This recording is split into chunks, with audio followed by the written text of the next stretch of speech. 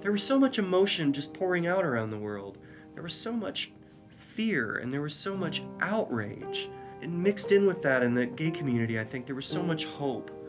As awful as this was, would this be the one that would make policymakers care? Would this be the one that would reach homophobes around the country and wake them up? I think everyone out there hoped that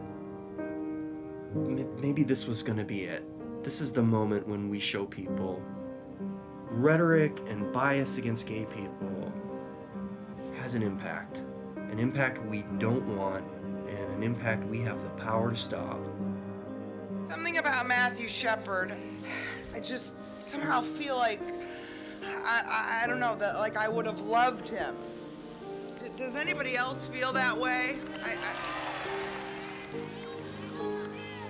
I am so pissed off.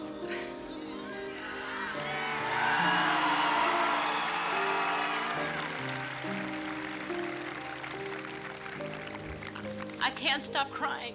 In our shock and grief, one thing must remain clear.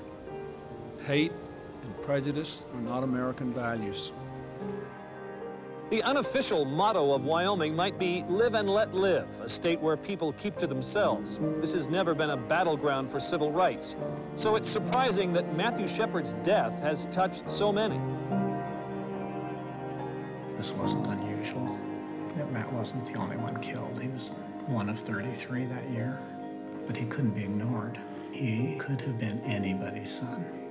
Even the conservative, privileged, suburban and wealthy people in this country couldn't look at him and say, well, he couldn't be my kid, because he could have been, and they couldn't deny it anymore.